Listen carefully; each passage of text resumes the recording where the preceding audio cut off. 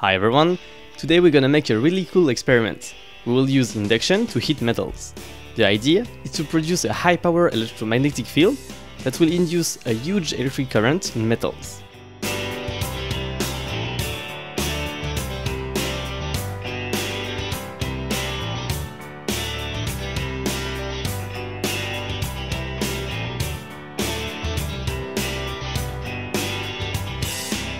To start, we will reach the limits of our induction forge, and, as usual, we will explain how it works. For curious ones, there is a detailed electric diagram at the end of the video. We test our machine. We notice that the consumed current increases immediately when we introduce metal in the coil. All this extra power is transformed into heat. First test, heat a big screwdriver. There is it. In only a few seconds, it becomes red hot. We try bigger, a 50 grams weight.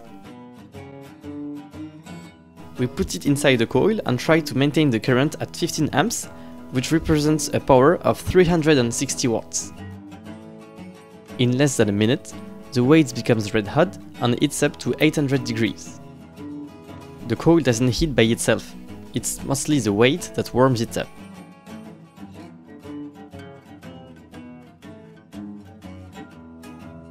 It's very impressive to see such a hot object.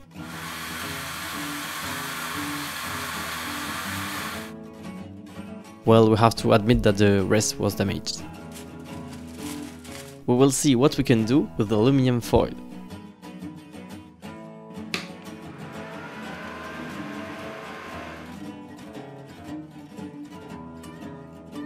The thinnest parts become incandescent and end up releasing a very intense light.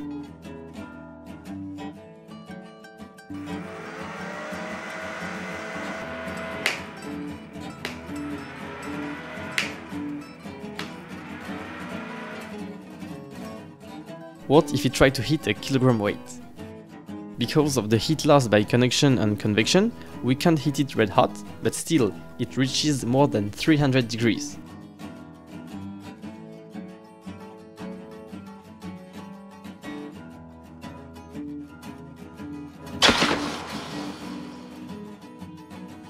Even better, we put an aluminum pencil sharpener in the forge. This metal has a melting point of only 660 degrees. We can expect an interesting reaction.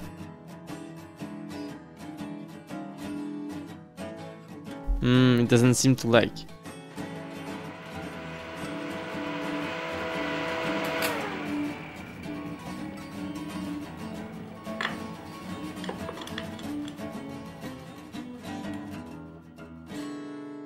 For even more bizarre tests, check out the end of the video. We will now explain briefly how our induction forge works. First of all, we need a system that transforms the direct current from the power supply into a sinusoidal current with a frequency near 100 kHz. For that, we use a simple but efficient assembly that we will present you in detail in another video about wireless power transfer. What happens in the coil? It produces an electromagnetic field, which, as it's the case in a transformer, can be received by a second coil, which is then going to transform the field back into electricity. The transmitted power density is so significant that a single spin coil generates enough voltage and current to light up a car bulb. The retrieved current is very high, we can even melt a small wire that heats up with the Joule effect. You can imagine that a metal block immersed in the field is the same as a one spin wire on short circuit with itself. The voltage is low, but the current is huge, 100 amps, which explains the heating. We are now going to make the link between our system and induction cooktops that you all know. We will also see if we can light a bulb using the electromagnetic field. The cooktop refuses to work if it doesn't detect enough metal. So we place a pan so that the hot plate starts and the bulb lights up. Obviously, it wouldn't be practical to place the pan in a coil. The transmitter is a flat coil made to heat a surface. We reproduce the induction cooktop so that it will be clearer. You only have to roll up a wire and to cover it with a plate that resists to the temperature gradient. We tried with standard glass and we had a funny surprise. We add the small pan, let it heat up, and we can indeed boil water in it.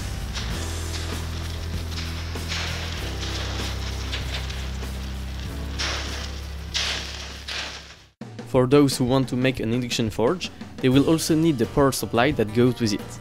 We are working with a very low voltage, which is safer, but a high current to have a decent power.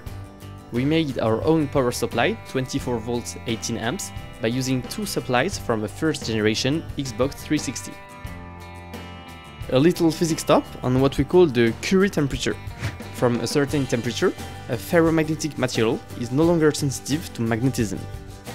We made a little pendulum that worked with this phenomenon. When the metal rod is hot enough, the magnet doesn't attract it anymore. Then, when it's cooled, it's attracted again. This goes on and on. Why are we talking about the Curie point? Well, we find the same phenomenon in our induction forge. Take a look at the ammeter. The current increases slightly when the temperature rises, and then it falls down suddenly to a lower value when the metal is red hot, only because it's no longer sensitive to magnetism. We understand that there is not only the electric current flowing in the metal, which explains the heating, but also the losses by magnetic hysteresis for ferromagnetic metals until their Curie point.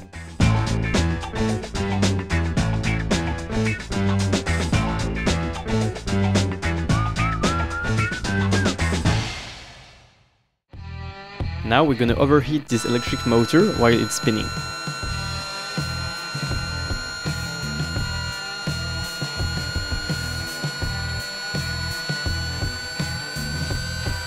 At first, it spins faster and faster.